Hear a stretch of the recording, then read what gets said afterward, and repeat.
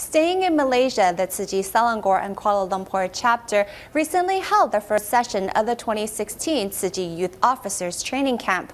More than 100 Tzu Ching leaders from different universities seized the occasion to learn from each other and affirm their vow to inspire compassion. At the camp, many Tzu Ching alumni took on different tasks to ensure Tzu Chings got the most out of this experience.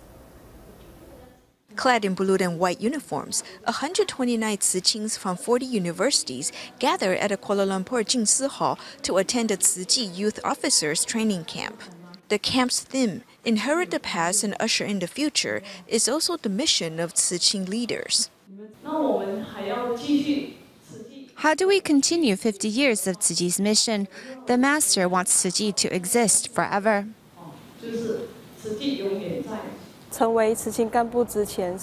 I wasted much time before becoming a Tzu Ching leader because I had my doubts about life.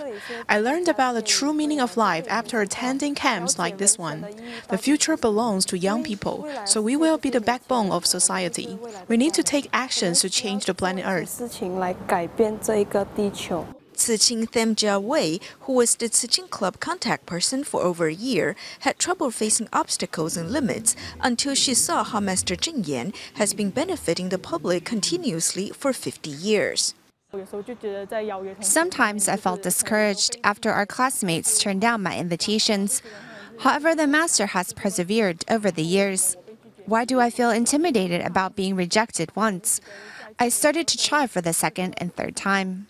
Their Tzu-Chi experience has broadened their horizons, and many have vowed to inspire more people's love to create a cycle of compassion in society. Nurturing the young takes a lot of effort and mindfulness. The team leaders at the Tzu-Chi Youth Officers Training Camp know the importance of such effort.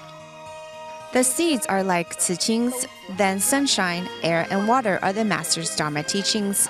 We Tzu Ching alumni must teach by setting an example and accompanying the Tzu Chings with patience to let them grow. These Tzu Ching alumni, who usually help lead Tzu Chings at universities, have taken on different tasks at the camp.